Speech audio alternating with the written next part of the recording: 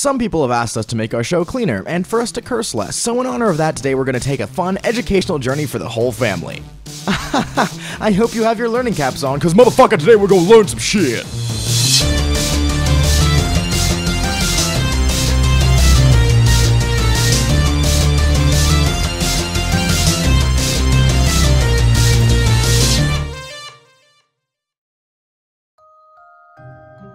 Today on GameWorx, we're going to learn a little bit about literary theory and how it can apply to video games.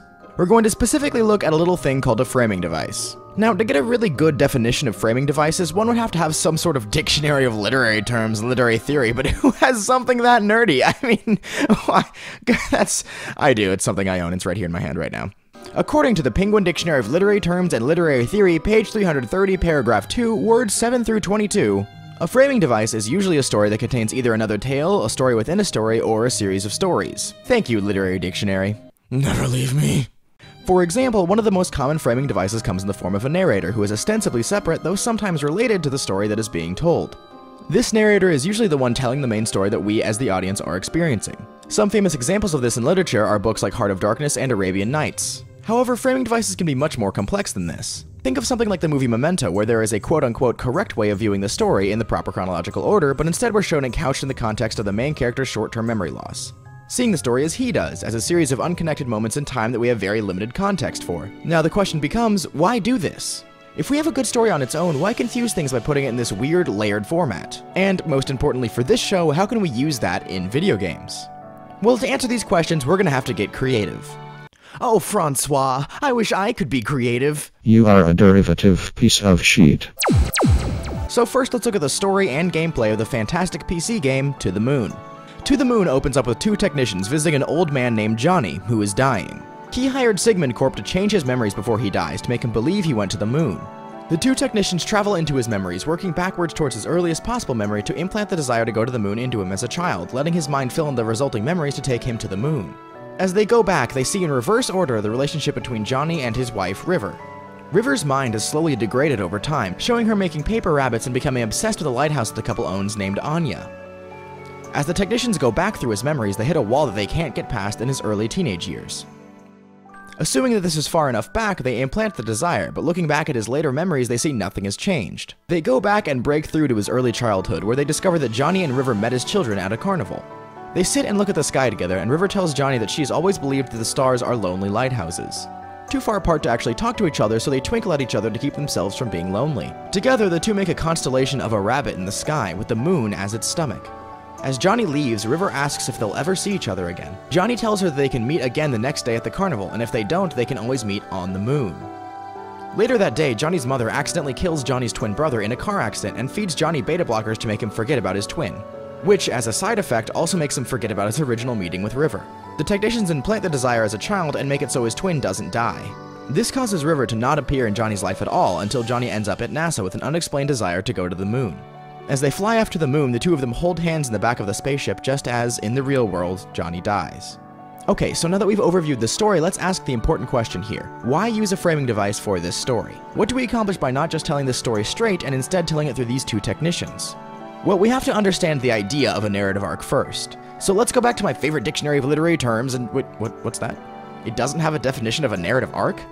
How could a dictionary of literary terms not have a definition of a narrative arc right when I need it for my episode? Who wrote this? Oh God!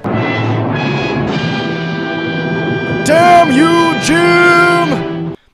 Well, we can define a narrative arc by the main parts a story is separated into. So we usually have an interesting introduction to grab the attention of the audience, a slowly rising arc of action until the eventual climax in the third act, followed by a cathartic payoff that finalizes the action and brings the action back down to a final close. Not every story follows this, but it's the basic way that most stories are organized. While this is helpful, having such a formulaic form, I guess, can be a very limiting thing to the types of stories that you can tell. What if you have a story that doesn't follow this arc? Well, then you use a framing device to transform the story more closely to this arc.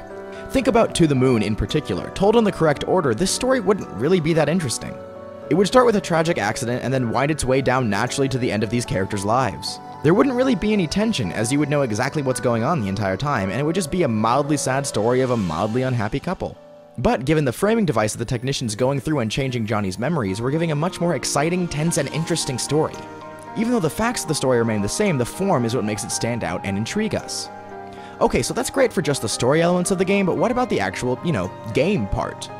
Well, framing devices can be especially handy in video games, even more so than in literature, as a way to creatively invent or add layers of gameplay to stories that might not intrinsically lend themselves to it. Just imagine if this game was about the main character trying to work his way through his marriage and this story. What gameplay elements could there possibly be?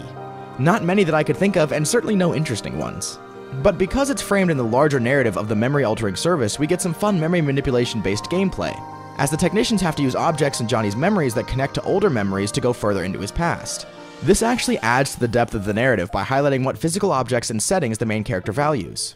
Seeing certain reoccurring tropes, like River's favorite stuffed platypus, coming up over and over as an important object to Johnny reinforces the relationship of the characters and the values of Johnny. This is a trick that could very easily be implemented into many more games, and most excitingly is a technique that is pretty unique to being used in video games. The framing device gives us both a new way to look at the story of these characters, highlighting things that wouldn't be as easily displayed in a quote-unquote normal story, and also gives us a new way of controlling and relating to the story that gives us new ways to play the game in a purely mechanical sense. The implementation of these ideas in this game is really something to see, and I hope to see it used to its full potential in other video games as people realize the strength of framing devices in this medium. Who knew that literary theory of all things could make our video games better? I did!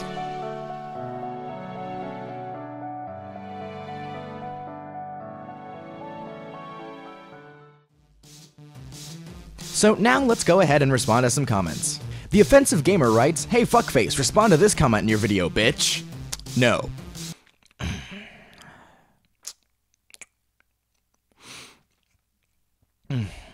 What time is it? Oh, okay, that's good.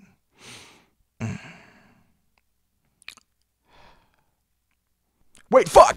Chris Alter writes on the Shadow of the Colossus video about how to make narrative in video games that Gone Home is another game that does this really well. I completely agree, the synthesis of story and gameplay elements in Gone Home is nothing to laugh at. In fact, it's pretty incredible. The way they use puzzles and gameplay elements to slowly reveal a story to you that you can choose your own involvement in is pretty amazing. There might be an episode about that coming up, but don't tell anyone I said that. It's a secret. Now to move on to the comments on the GameWorx extras about the two different types of video gamers. Inkros points out that she is definitely more of a story lover.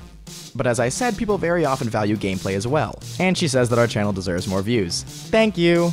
As always, the main thing that helps us out here is just sharing the videos to people you think would like it, so do that if you want. But yeah, back to the comment, I don't think anybody particularly thinks that video games have to be one thing or the other. Everybody is a synthesis of the two, it just matters where you fall on the spectrum. And that's it for our comment section response today. Like if you like to like things, comment if you commonly comment on things and want to appear on a future episode, and subscribe. And as I said earlier, share our videos if you really want to help us out, and follow us on the social medias. See you guys next time!